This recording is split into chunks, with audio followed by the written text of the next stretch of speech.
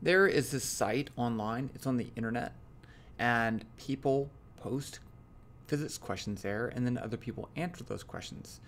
I'm not a fan of that site, but I thought I would just take a couple of those problems that people post and just solve them and just see what happens. You know, always looking for problems to solve. And so one of the things, like if people post it, then and a lot of people are interested in it, I'd like to show a solution, and not to get the answer, to help you understand physics. And that's my job, right? That's my goal, is to help you understand physics. So let's look at this particular question. I'll read the question. Let me read the question.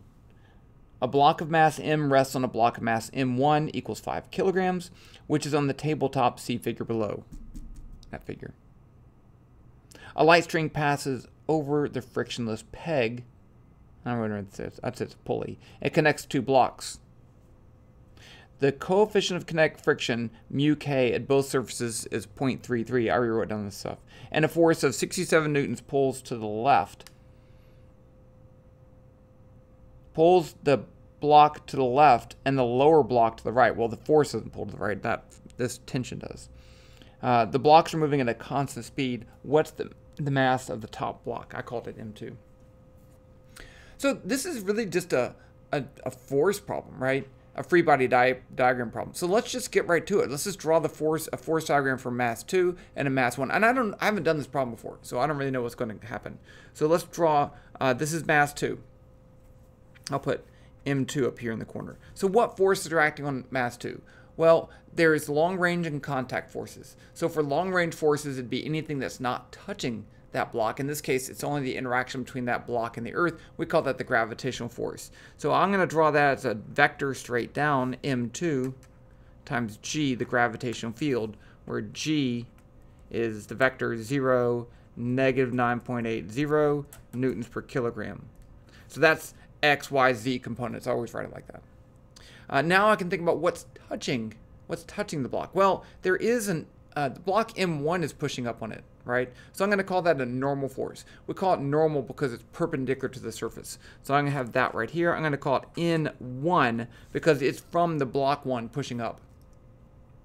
Next, I'm going to have this force right here. I'll just call it F.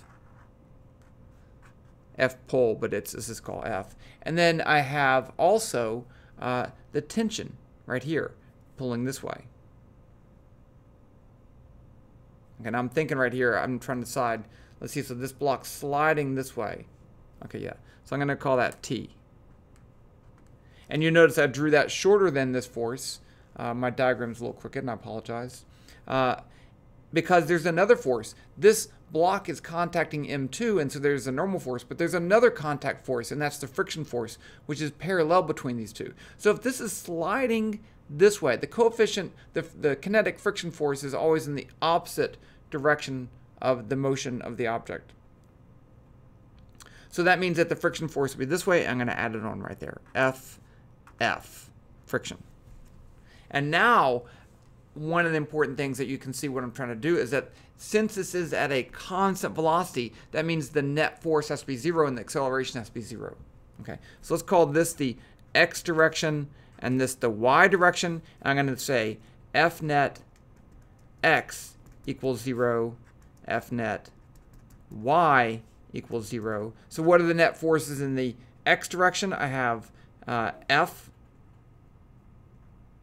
which I know, and then I have minus T minus the friction force, and that's going to be equal to 0.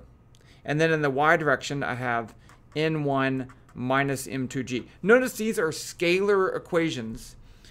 Once I start finding the components of the forces, I write them as scalars. So this is a gravitational vector, but when I write this as a Y component, it's in the negative Y direction. Okay, so I know F. I don't know the friction force. Now, one of the things I do know is the model for friction. This says the magnitude of a friction force is equal to mu k times n. It's the normal force times the coefficient of friction. So in this case, that would be this N1. So I'm going to go ahead and write this as F minus T minus mu k N1 equals 0. And then down here, I can solve this for N1. So from this equation, I haven't even looked at block M1 yet. I get F minus T minus mu k, And then n is equal to m2g, so I get m2g equals 0. So I'm going to put a box around that.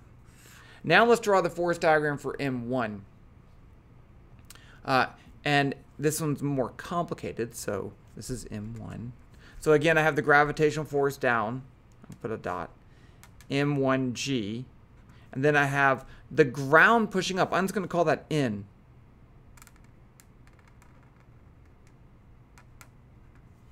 And then I have this surface pushing down on it, right? So this surface pushes down on that. I'll call that, it's the same force as this. It's just the other direction. If I have forces in pairs, then if M1 pushes on M2, M2 pushes on M1. So I'm actually going to call it N2, but the same, no, I'm going to call it N1. I guess I should call this N1, 2. How about that?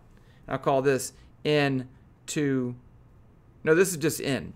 Then I'm going to have down, I'll put it right here, N2, 1, which is the same magnitude as N1, 2. Okay, now I have the tension pulling this way. Strings can only pull in the direction of the string.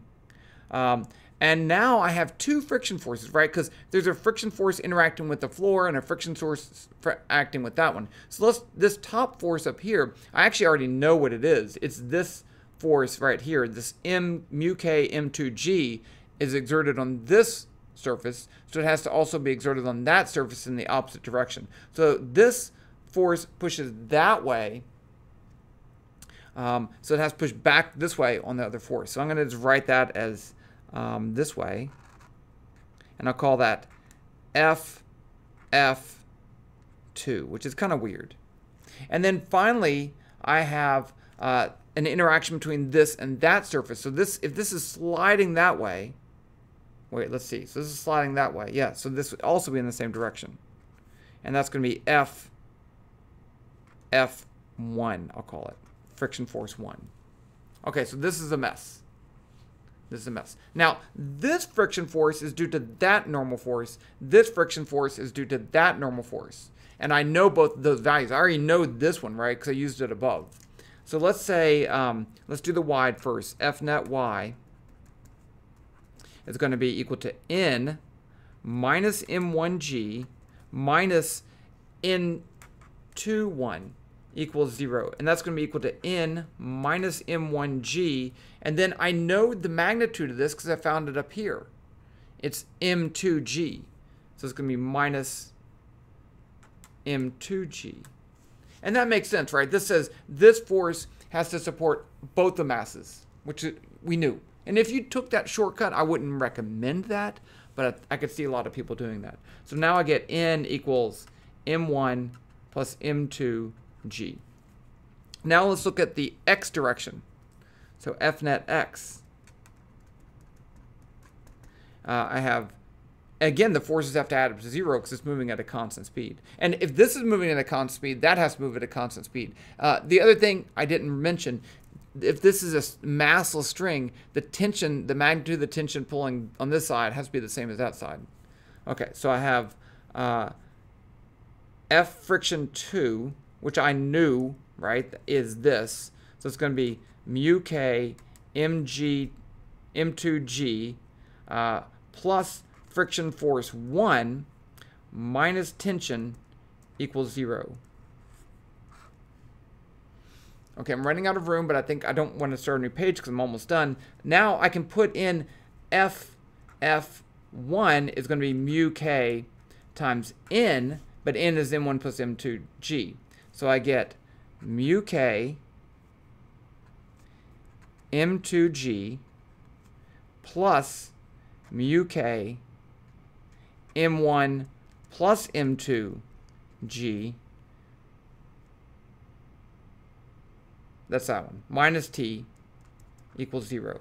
So let's solve. I am going to use new piece of paper. There's no reason just jamming it into new piece of paper for no reason.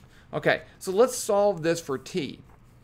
So if I do that, I get t equals, I'm going to add t to both sides. I could factor out some stuff. Yeah, let's do that. Mu k g times m1 plus m2 plus m2. And you can only do that because these two coefficients of friction are the same. So it's going to be equal to mu k times g times 2m2 plus m1. Okay, so now I can take that tension and plug it into this equation. So I have F minus T minus mu k m2g equals 0. And I want to solve for m2. So let's go ahead and put this value in for t, and I get F minus mu k g 2m2 plus m1, that's t, minus mu k m2 g equals 0. And I want to solve for m2, right? So you can see I actually can combine all these terms together. I get F minus mu k g 2m2 minus m2 plus m1 equals 0. And so this is just going to be m2. Okay. So now I can solve this for, let's just move that to the other side. I get F equals mu k times g times m2 plus m1 equals 0. And then I'm going to divide both sides by mu k. I get m2 plus m1 equals F over mu k g. And then I can subtract m1 to both sides. I get m2 equals F over mu k g minus m1. Now I can put all my numbers in because I know these values. So F is m2. F is 67 over 0.33. I'm not going to put the units in. 9.8 minus mass 1 is 5. Okay, it's kind of a weird problem. I mean, I don't really like it, to tell you the truth.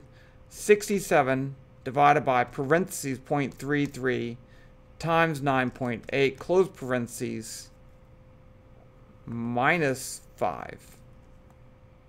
And I get 15.7 kilograms. I think that's right. There you go. Online problem.